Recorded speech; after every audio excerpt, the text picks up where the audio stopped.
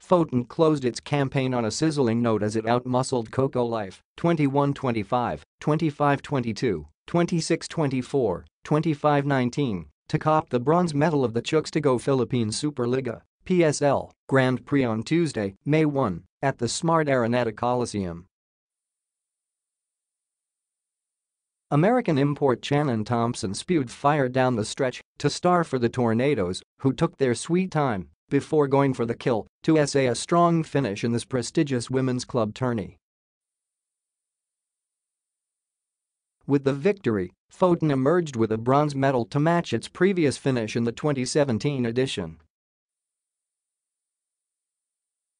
Thompson tallied 22 attacks, 2 blocks and 2 aces to finish with 26 points, while Santiago chipped in 23 points for the Tornadoes, who ruled the Grand Prix in 2015 and 2016. More than that, Thompson delivered the crucial hits that silenced the torrid assault waged by the asset managers down the stretch. "That's the reason why we hired her. She's here to provide leadership," said Abella, noting that it was Thompson who took the cudgels as the asset managers threatened to stretch the match into fifth set after turning a 13-20 deficit into 18-21 count. "She's been playing professionally since she was 16, so her experience really carried us in this match."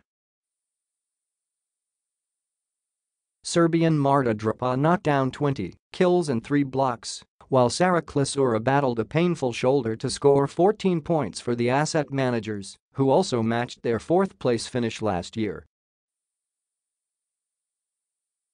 However, the journey to the bronze wasn't easy for the Tornadoes. After finishing the classification round with a 5-5 win-loss slate, the Tornadoes made an upgrade as they recruited Thompson to replace American Brooke Cranda. University of the Philippines stars Tots Carlos and Isa Mold joined late in the season to power them past Sta. Lucia Realty in the quarterfinals. Despite the inclusion of National University stalwart Jorge Santiago, Foton still lost to F2 Logistics in the best-of-3 semi-finals to forge a do-or-die duel with Cocolife in the consolation round. "We had a lot of hardships and a lot of ups and downs. But third place is still third place. We're still in the podium, and that's really our target.